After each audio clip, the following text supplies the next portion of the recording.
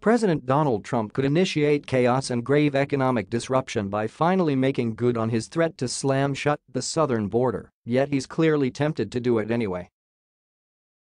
Such a dramatic gesture would fulfill many of Trump's most fundamental short-term political goals and indulge a domineering personality and a desire to please his most vehement supporters that drives so much of his behavior as president. "Our detention areas are maxed out, and we will take no more illegals.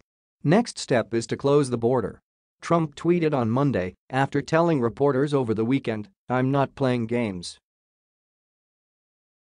Trump's anti-immigration rhetoric and willingness to flout international norms suggest he cares little about the humanitarian and diplomatic implications of such a radical move, which he has threatened to take as early as this week.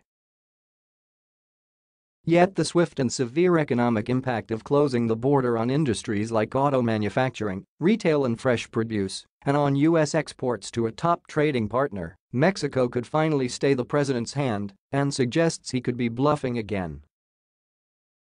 There were also signs Monday that the administration could be using the threat of a border closure to leverage more action from regional governments to stop the flight of migrants when Stephen Miller, Trump's senior advisor, said the president was not quite ready to decide on a border closure. "We will see how much progress we are able to make in the ensuing days in terms of getting more enforcement with Central and South America so that we are not getting swamped by meritless asylum claims predominantly from Central America," Miller told top administration immigration surrogates on a conference call, according to notes taken by a listener and obtained by CNN. A border closure could immediately hike prices of fruits and vegetables all over the United States at a time of the growing season, when Mexico is an especially important source of America's food.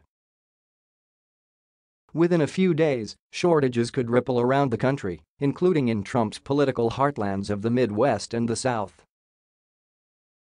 "We haven't seen a time in the U.S. when supermarket shelves are bare from fresh produce in a long time," said Lance Meyer, president of the Fresh Produce Association of the Americas. "We have grown very accustomed to having all the food we want when we want to eat it and at a price that is reasonable." So while Trump would be handing a win on immigration to his supporters on one hand, he could be taking away something even more vital on the other, a political equation that may weigh against a border closure.